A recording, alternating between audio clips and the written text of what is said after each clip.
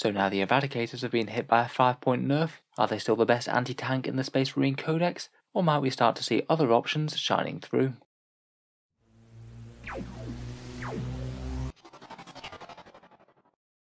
Hello and welcome back to Auspex Tactics, where today we're discussing the change to Eradicators and whether or not we'll actually see less of them on the board, or whether Space Marine lists will just continue to field them, albeit with a few less Marines on the battlefield. We'll start by saying that I'm quite glad that Games Workshop made the change. They were quite obviously one of the least balanced units in Warhammer 40k right from when they came out, vastly more efficient firepower than virtually anything else in the Codex, and with a respectable defensive profile to boot. So in the recent points changes in FAQ, they increased Eradicators from 40 points to 45 points, a fairly reasonable sized nerf. It means that they're just basically 11% less efficient than they were previously. Whenever points are changed in 40k, it kind of has a double effect. Point for points, they're 11% less durable and have 11% less damage output. Now rather than the 120 points it would cost you for your minimum size squad of Eradicators, you'll now be paying 135. Still putting out 6 melter shots at 24 inches, and you can also upgrade one of them to have a multi-melter. Generally this will make them a little bit more efficient in terms of damage output, but a bit less efficient in terms of durability. Just for sake of comparison, here are the average stats on the Eradicator squad. Your now 135 point costing squad will do around about 10 wounds to a toughness 7 vehicle if they're out of melter range, or more or less 15 if they're within, though any sort of invul save does significantly blunt their damage. In terms of durability, Gravis armor is fairly all-round tough. It will take about 81 bolter hits to gun down the squad, 24 heavy bolter shots, or 7 las cannons. Of course, on top of that, they do have access to the excellent defensive Primaris stratagems, including transhuman physiology and unyielding in the face of the foe, which can mean that they're only wounded on a 4+, or have an extra +1 to their save against damage-worn weapons. Despite the nerf, there's no getting around the fact that they're still very efficient. The big question is that are they still the most efficient in the Space Marine army, or can we find some other units or combos to step up and take their place? In particular, I wanted to highlight two of the closest analogues to Eradicators that we have, attack bikes with multi-melters, and also the Devastator squad with multi-melters. Typically, multi-melters do still tend to be the highest efficiency damage output weapons in the Marine Codex when you're trying to deal with toughness 7 or 8 armor, though things like las cannons and other strength 9 weapons do gain a lot of ground when they are firing against really heavy armor and things that are toughness 8. Typically though, on the vast majority of units, between the extra shot that the multi-melter gets, the extra AP, and the extra damage at half range, they are typically far more efficient than las cannons.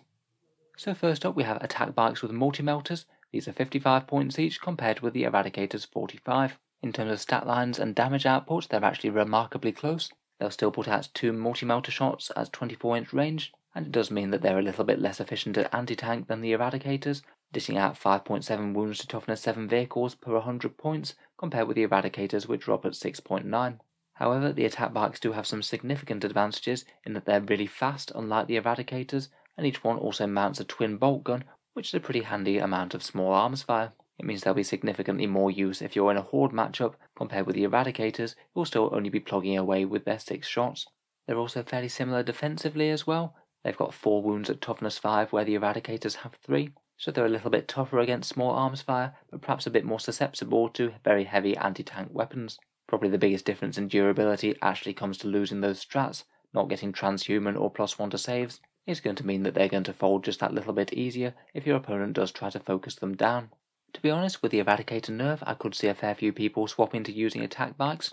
Both units certainly seem to have their merits. Excellent movement is going to mean that you have more choice of targets. The bolter fire makes them a bit more dual role, though still for dedicated anti-tank purposes and defense purposes, the Eradicators slightly win. They also have the advantage of being infantry not bikes, making better use of cover. So interesting trade-offs between these two, but currently I'm feeling that attack bikes are looking stronger than ever. One of the other obvious competitors for Eradicators I wanted to mention are Space Marine Devastators. You can get 5 Devastators with 4 multi-melters and an Armorium Cherub for 175 points, so they'll be putting out 10 melter shots on the first turn that they get to shoot, and 4 of them, the one that gets to shoot twice, should have ballistic skill 2+ as well for the Sergeant's Signum. Now even if these guys are moving into position and suffering the -1 to hit, they actually get slightly better anti-tank than Eradicators when they're firing with the Cherub the first time that they shoot. They get 7.5 wounds on a toughness 7 vehicle, compared with the Eradicators 6.9. Of course, if for whatever reason they're not moving, they're going to catch up significantly, will be far better with the Cherub, and will still slightly outshine the Eradicators even when they've used it. In particular, the multi-melter devastators could be really handy in armies such as ultramarines, where all the infantry get to move and shoot as if they hadn't moved, provided they're in the tactical doctrine. These guys could perhaps be a very solid option, turning up from strategic reserve, or maybe even coming out of a drop pot. There is still a bit of a trade-off, I'm afraid, though. The devastators are pretty much weaker in defense across the board. They're not even significantly tougher against things like las cannons, and will certainly get picked apart by damage 2 weapons and small arms fire that bit quicker. Plus they don't have access to any defensive strats, so they're a bit more of a high damage output but low durability option. You could potentially include a tanking body or two though, if you didn't want to be losing multi-melters right away. Overall, I'd say that attack bikes and devastators do come pretty darn close to beating Eradicators now, and I believe that they are better choices in certain situations. If you want a swifter, more mobile army with the attack bikes, or if you're playing something like Ultramarines with the ability to move and shoot for no penalty with devastators. In general though, it's still hard to go wrong with the sheer amount of damage output and durability that Eradicators have, even despite this nerf. In terms of other options within the codex, I'll admit I haven't gone through everything else in terms of ranged anti-tank marine weapons.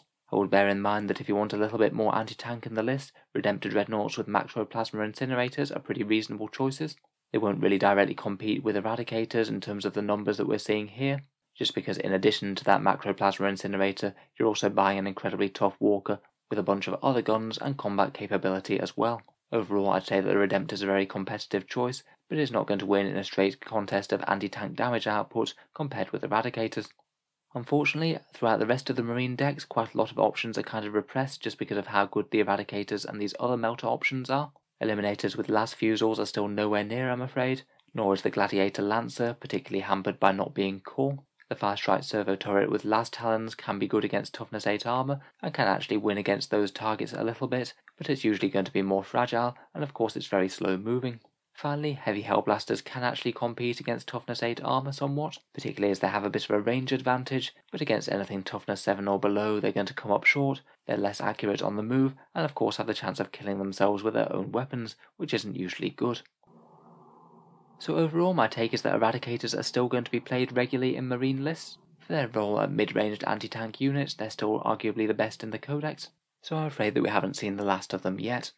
I'll be interested to hear your thoughts down in the comments below, particularly if there's any other units that you're considering more now they've gone up in points. Definitely let me know if there's anything that I've missed. If you've enjoyed the video, then feel free to subscribe to Auspex Tactics, where we'll certainly be keeping the 40k content coming with regular videos pretty much every day. Finally, if you have been watching a lot of these videos recently and would like to help support the channel, I'd just like to mention that I have a Patreon page which you can find down in the video description below. Making all of these videos does take a fair amount of time, so if you are enjoying a lot, any support is massively appreciated. Channel patrons do get a fair few advantages, such as seeing certain videos early, regular votes to see what sort of things come next on the channel, and automatic entry into the channel's monthly prize giveaways with the chance to win some big model kits. If any of that sounds good to you, or you'd just like to help support the channel, then the link is down in the video description below. In any case, a massive thank you for listening, and I'll hope to see you guys next time.